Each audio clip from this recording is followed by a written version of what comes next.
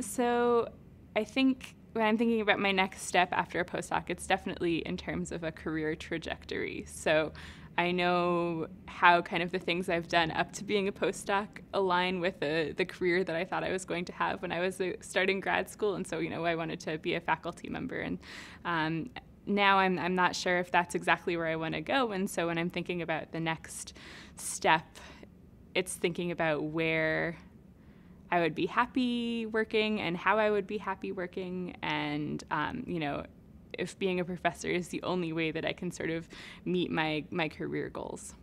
To me, a career is somewhere where you feel professionally, mentally, emotionally fulfilled. It's something you believe in, it's something that gives you joy, that gives you grief also, because it's not always easy. I actually live in Vermont, and I'm tied to Vermont, so my partner has a job with the state, and it's sort of a dream job for him. So he got that job, we're in Vermont, we own a house, that's where we are.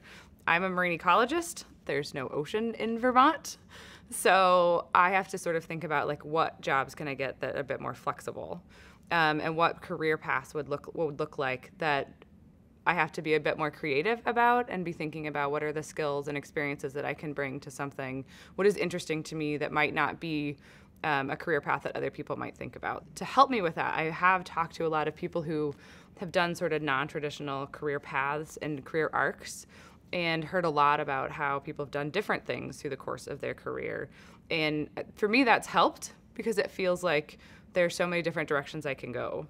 And there is something beyond, just sort of, okay, I'm a postdoc, I'm faculty, I'm tenured, or, I'm a postdoc, I am an entry-level scientist at this institution or organization, and then I move up the ladder.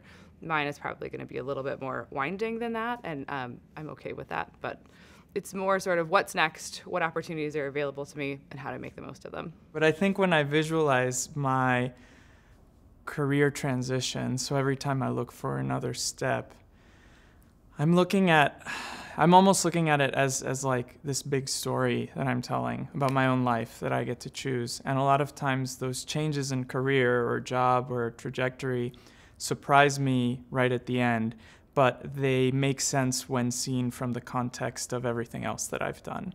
And so I'm not necessarily looking for a job in particular or a career, in the sense that, yes, I need to look at things that help pay the bills and that obviously, pay the rent. But I think it's very important for me to look for something that makes me feel like I am pursuing something that I find valuable and that allows me to help others be their best selves, and that leaves the world a little bit of a better place than what it was before.